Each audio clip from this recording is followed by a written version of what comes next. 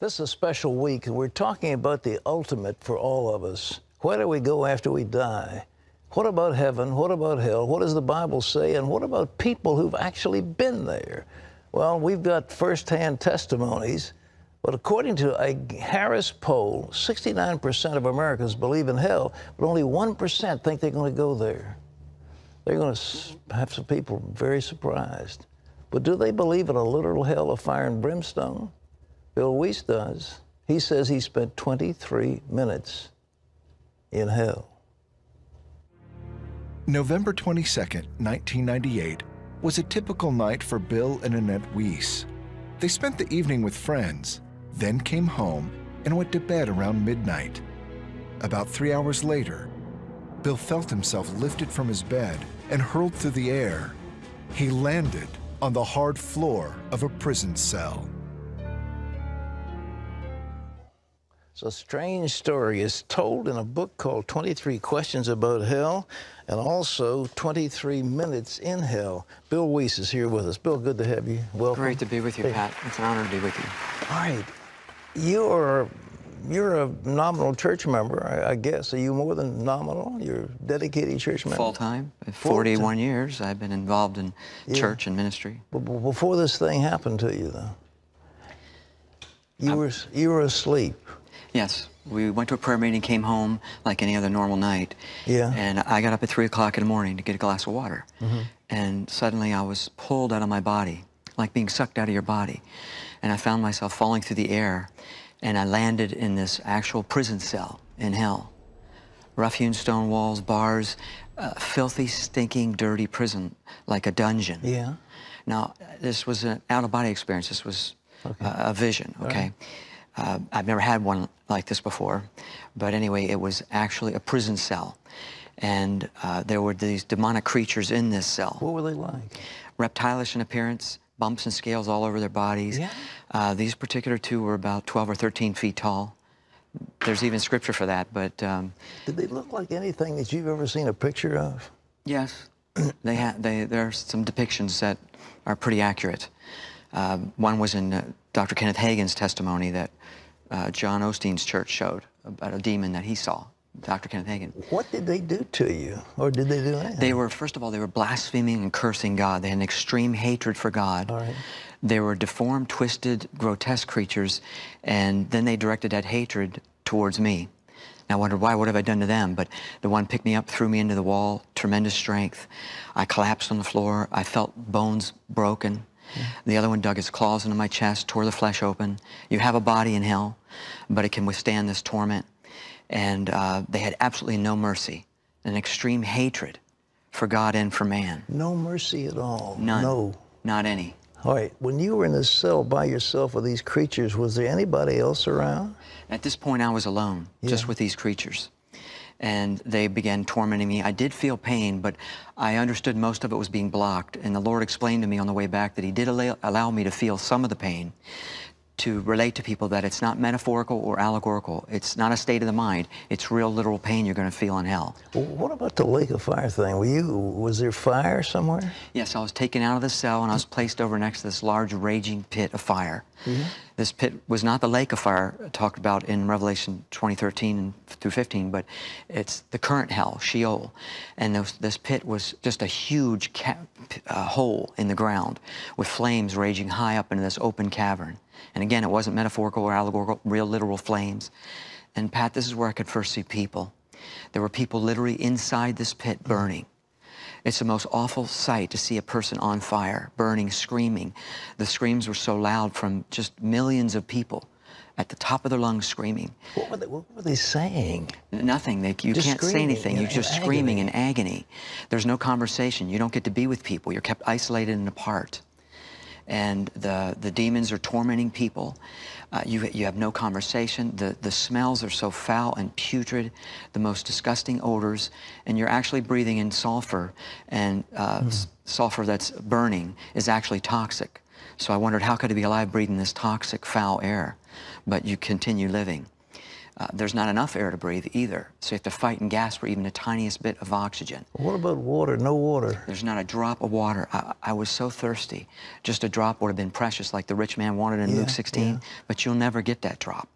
That rich man's still waiting for that drop. Well, those people, you know, you'd think that they would expire, that they would die, but apparently they can't die. The body you're equipped with in hell, you live forever, because, you know, we're made eternal beings in God's image, and so our soul is eternal. It won't die. You know, like the burning bush. Remember, you saw it burning and it wasn't consumed. That's something like what it's like in hell with your body. It can withstand these torments, and you want to die. I wanted to die, but you can't die. You know, that's the most horrible thing when you think about it, just to think that there's no end, that there is no end. Well, Pat, that was the worst part. I understood that I'll never get out. Never. And to know you'll be there for all eternity without hope. You know, Isaiah 38:18 says, those who go down to the pit cannot hope for thy truth. You have no hope for Jesus because it's too late for them. The decision's final. And that's really the worst part, knowing you're not ever going to get out. You know, that just grabs people's hearts. I hope the people listening to your testimony will understand what that is. There isn't anything more horrible where you have no hope, no future, nothing except constant pain and torment forever. It's the most horrible thing. People's minds can't even imagine the horrors of hell. Your mind can't even go there. Any one of these things would kill you. And the darkness, I only could see a little bit through the flames, but the darkness just consumes any of the light from the flames. It is so dark that you can actually feel the darkness. Exodus 10:21 talks about a darkness that may be felt. So that's not an exaggeration, because there's so much evil and wickedness in this place.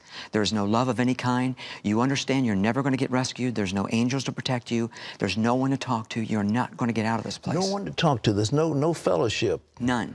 You know. None. You're not going to get out. You're not going to People think there's going to be a lot of their buddies in hell. It doesn't work that way. That doesn't work that way. You're alone. You're alone forever. Forever. And that's why people need to know how important this decision is to make that we have in life here. You know, we serve a loving God. He doesn't want anybody to go to this place. It was made for the devil and his angels, not for man. But man will go there because God loves man so much, he gave him a free will to choose. Yeah. You know, and he said, your own words will condemn you. Did you finally cry out to Jesus? How'd you get out? Well, when I was viewing all this torment and people burning in the fire, I began being lifted up through this tunnel. And that's where this bright light appeared. Suddenly, this bright light. I knew immediately who it was. I didn't see his face, but I saw the outline of a man standing in this bright, pure, holy light, like no light I've ever seen. And I immediately knew who it was, and I just cried out his name, Jesus. And he said, I am. I collapsed at his feet. I don't know if I died, but he touched me. And when I came to, I started having thoughts, and he would answer my thoughts. And there was many thoughts. I don't have time to go through them all here. But yeah, I thought, Lord, why did you send me to that horrible place? He said, because many people do not believe hell is real. He said, even some of my own people do not believe hell exists. Which that statement surprised me, because I thought all Christians believe in hell, but many of them do not. They believe in annihilationism or universalism or soul sleep. None of that's true. Jesus said in Matthew 25:46 that these shall go into everlasting life, and these shall go into everlasting punishment. He used the same word, everlasting, aionios. So just as heaven is everlasting, so is hell. But it's a place. I mean, a lot of Christians think it's not a place. It's a real geographical location. I understood I was down deep in the earth. I understood there were different levels of torment and degrees of punishment. Remember, Jesus said, you shall receive the greater damnation, inferring there's a lesser. But the point is, there is no comfortable level in hell. They're all horrendous beyond anything you can imagine. Why were they there? Did you find out why the Lord sent these people to hell, or they went to hell? They went to hell because they denied Jesus as their personal Savior. Yes. They had the choice in life, and they rejected him. Even though God offered himself to people throughout their whole lives, people on their own, they reject. The only way is knowing Jesus Christ and repenting of your sins. And if you don't do that, you will end up in this place. And I don't care what you're raised with. If you don't know Jesus Christ, you will end up in this place for all eternity. That's horrible to contemplate. It is. It's horrible. It is the most horrible thing. That's why God wants us as Christians to share the gospel. And he doesn't want anyone to go to this place. He wept when he saw people falling back in this tunnel that we came out of. It hurts him to see people going into hell. But again, because he loves man, he gives them that choice. He tells you clearly how to stay out of there. Yeah. You know, in Revelation 21:8 says, all unbelievers shall have their part in the lake of fire. So he tells you, if you don't believe my word, you'll end up there. So it's their own words that condemn them and send them there. What's it done to you after you finished? Because you were only 23 minutes, and you came back. 23 seconds would be enough. Oh, yeah, okay. But it's changed my life. I've Yes. left my career in real estate. My wife and I travel full-time in the ministry just to share information with people. You know, this is not a message of condemnation. This is simply a message of warning. And I explain to people, it's not important they believe my experience. What's important is that they check out what the Word of God has to Did you say. ever find out why you were chosen to go there? I have no idea. I'm the least likely. I was not a Billy Graham. I just was a real estate broker going to work. I had my own company. I'm a conservative person. I did not feel comfortable sharing this experience, but the Lord had me share it. And now I don't mind the uncomfortableness, because if one person can be led to the Scripture, I'm just a signpost to point people to the Scripture. Were you terrified when you got pulled out of your body? And were you terrified? I was terrified beyond anything I can ever explain. And I'm a calm person by nature, and I know something about fear. I was attacked by a tiger shark, a 10-foot tiger shark, pulled down under the water when I used to surf, and it grabbed my leg. And so that fear I experienced then paled in comparison to what you feel in hell. It wouldn't even compare. And there was no end to it. That's There's the no thing. end. No end. Bill, God bless you. Ladies and gentlemen, this book, by the way, is 23 Minutes in Hell. You want to get it. It's available where books are sold. Let me ask you a question, though. There was a rich man who said, how about sending somebody back to tell my brothers? And Abraham said, they've got Moses and the prophets. If they won't believe them, they won't believe that somebody rose from the dead. But folks, do you believe what's been said? It's in the Bible over and over again. People have been there. They've seen it, and they've come to warn you and to say you don't want to do it. I mean, it's more horrible than I can conceive of. The thought that there's never an end to it, that, you know, forever and ever, the lake of fire forever and ever and ever is what the Bible says. No end. You got a body that can't die. You want to die, and you can't die. And Bill Wiese is here. He's telling us what's happened to him. Why did God choose him? I mean, he doesn't know. I don't know. None of us know, but he didn't choose him. And he experienced the horrors of this place. Now, let me ask you this. I'm offering you right now a way to get out of this, so that when you die, you will not go to hell. You will go to heaven. You will be in paradise with Jesus. He said about the thief on the cross, this day you will be with me in paradise. Not you will be with me in hell, but you will be with me in paradise. Because he said, Lord, remember me when you come into your kingdom. He believed that Jesus was Lord. Jesus died. This is real. This isn't some churchy thing you do in a Baptist church somewhere. This is real. This is for real. It's not play games. It's not children's Bible stories. It's real. And it's horrible. But the salvation is beyond measure. And he offers it to you right now. Will you choose life? Will you choose life as God is speaking to you right now? Some of you say, yes, don't wait another minute. So I'm going to take a chance. I'm still living a pretty good life. I'm going to have some parties. No. You don't know when your life's going to end. You don't know. You don't know. It could end like that. Boom. Today, right this second. I don't want that to happen. Do you want to spend eternity with the Lord? Why don't you ask him right now? If you believe in him, he that hears my word and believes on him that sends me has eternal life and shall not come into condemnation, but is passed from death into life. That's what Jesus said. Do you want that? I want you to bow your head right now, wherever you are. Right now, do it. Families, do it. Husband and wife, you don't want to be by yourself. Husbands and wife. Pray these words. Pray them silently, pray them out loud, whatever. Lord Jesus Christ. Pray that with me. Lord Jesus Christ, I know you died to take upon yourself the penalty for all the sin that I have ever committed. And right now, I confess that I believe that you died for me according to the Scriptures. And so I ask you, come into my heart. Take over my life. Live your life for me and in me. And from this moment on, Lord, I am yours. Thank you that you've heard my prayer, and thank you that you've come into my heart. Thank you, Lord. Now I want to pray for you, for those who prayed, Lord, in the name of Jesus. Fill them with the power of God right now, and may they see the glory of the Lord from this moment on. In Jesus' name, amen.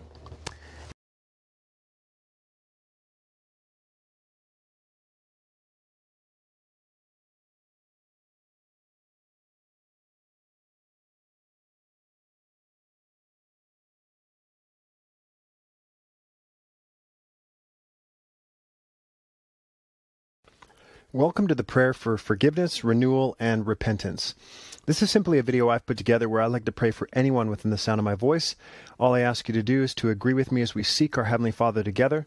Please continue to meditate on this prayer for yourself, speak it daily, or listen to this video over and over again, and allow the Word of God concerning forgiveness, renewal, and repentance of sins to reach deep into your spirit. Let us pray. Heavenly Father, we gather together here online and come into agreement in the wonderful and powerful name of Jesus. Where two or more are gathered, there you shall surely be, and anything we agree upon as touching you will surely do. The Bible says that if there's any unforgiveness, that it should be dealt with before praying. Therefore, we release any anger, bad feelings, resentment, or any other wrong attitude before you now. We lay it at your feet, and we release and forgive those who have wronged us. I lift up those watching this video, and we come into agreement and lift up forgiveness, renewal, and repentance. Father, your word says that if we ask for mercy and for forgiveness, you will forgive us and cleanse us from all unrighteousness. Purely on the basis of the promises of forgiveness in your word, with all feeling aside, we believe that the listener is forgiven.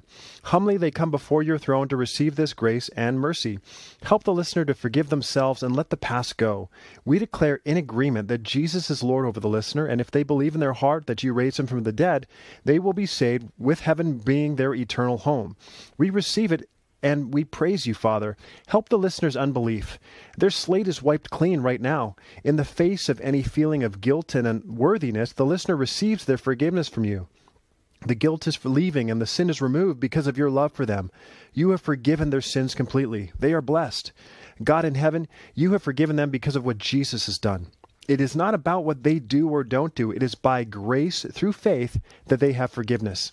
They cannot earn it, but you have freely given forgiveness to them because they asked. Praise the Lord. Renew them right now by your Spirit in Jesus' name. We speak refreshing over their mind, will, emotions, and body right now in Jesus' name. You, Father, are holding nothing against them.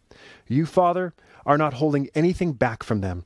You chose the listener in Christ before the foundation of the world that they should be holy and blameless in your sight. Thanks be to you. In Jesus they have redemption, deliverance, and salvation through his blood, the remission, forgiveness of their offenses, shortcomings, and trespasses, in accordance with the riches and the generosity of your gracious favor. Father, the listener has received your Son Jesus. They believe in his name. Through Jesus, you have given them the right to become your child. Thank you for forgiving them entirely and absolving them from all guilt. They are more than conquerors through the blood of Jesus. They are set free from the past in Jesus' name. Thank you, Lord. In Jesus' name we pray. Amen.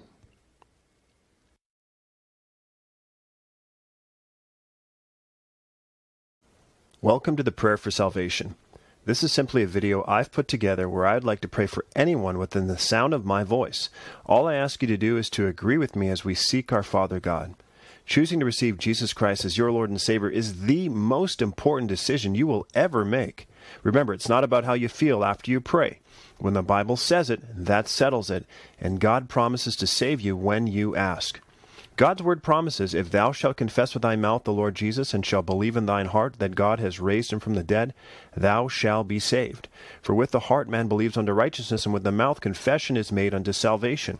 For whosoever shall call upon the name of the Lord shall be saved. By his grace, God has already done everything to provide salvation for you, regardless of your past. Your part is to simply believe and receive.